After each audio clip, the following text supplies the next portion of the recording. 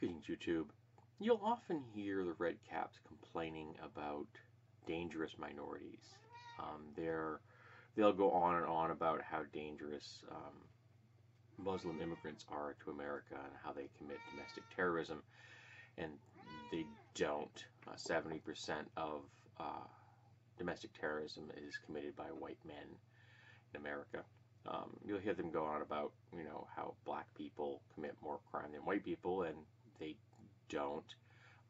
That's just white nationalist talking points.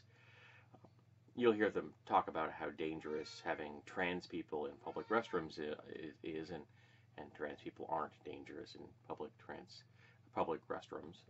They just want to go about their business. But, facts never seem to get in the way of a good desire to discriminate against a minority group, especially when you're a red cap. But there's one minority group in America which actually is dangerous, and the red caps don't ever speak up about them. Nope, this one group in fact is not only ignored as a group that is dangerous, but they are in fact lauded. They are in fact worshipped by the red caps, and that group are the wealthy. They are the true dangerous minority in America. They are concentrating our wealth. They are gaining more and more power politically and socially. I mean, every time Jeff Bezos farts, people want an analysis of what he had for lunch. And yet, he has more money than I think anyone else ever has, and didn't pay taxes in 2017, I don't think. So, does that not send up alarms in other people's heads? Does that not concern Americans that wealthy people are getting away with not paying their fair share, while the rest of us are? I mean, they knocked down the corporate tax rate in America recently, and they shouldn't have. In fact, they should have made sure that 35%, which was the old tax rate, was actually paid by the corporations. Corporations reap the benefits of our society. In fact, not only do they reap the general benefits, roads and waters and electrical grids and things like that there, not to mention the police and the fire department and the military, the things that we all take benefit from. But they also take benefit from the social safety nets, what pathetic, sad social safety nets we have in America. Because, for example, Walmart, many of their employees have to take supplemental food and supplemental social services because they don't get paid enough. And I know you heard that they were raising their the hourly rate, but they also took some benefits from them. So, good PR campaign, don't let that get in the way of, actually still screwing your employees. What we need is to make sure that every single person in America has a living wage, that every single person in America has shelter and food and education and health care and clothing. We need to make sure that every single person, everyone, is taken care of from cradle to grave, and they never ever have to worry about anything like that. Nothing.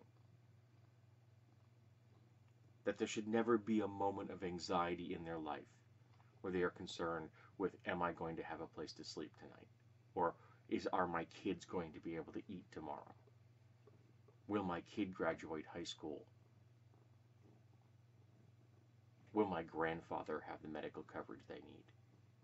No person in America should ever worry about that. Yet they do.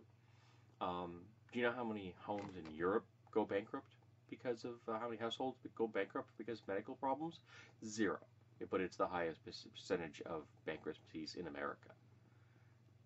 One bad medical condition can destroy your life in America, and the red caps are okay with that. They're okay with the wealthy, the people who have the most, contributing the least, and rigging the system against the majority of us. And I don't fathom that. I mean, I'm well read, but I'm not a genius. And I figured out a long time ago that capitalism is unsustainable. Markets are not infinite. There are limits. The only thing that we have unlimited on Earth is sunlight.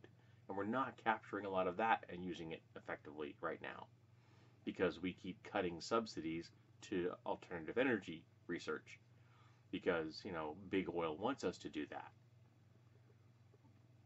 There are people more concerned with earning a profit than making sure that there is a planet to spend the money on in 40 or 50 years. And it's not going to do a whole lot of good for the Bezos of the world if the planet doesn't sustain human life any longer. Of course, they're probably planning on pulling up stakes and moving to an L5 orbital colony, or maybe heading to Mars or something like that. Wouldn't shock me. Or maybe underwater colony someplace out where we can't get near them. They better hope that they take care of the people who do their security well, because otherwise they're going to be in a bad position. Because let's face it, most of them are pretty much useless when it comes to things like, making sure they actually get defended and things like that. But the Red Caps are happy with this. The Red Caps are comfortable with this. And I don't get it. And I wish they did. Because this disparity in our economic power is what's going to destroy us. We're letting the wealthy take away what we've earned. Because the wealthy didn't earn that. They didn't create that wealth. We did. We, the people, did this. They are parasites. And the people that created the wealth should be the ones benefiting from the wealth. And we aren't. And it's time to take it back. So, let's hope that the Red Caps wake up. Because I don't know how to get through to them. I don't even want to talk to them. So what's it going to take?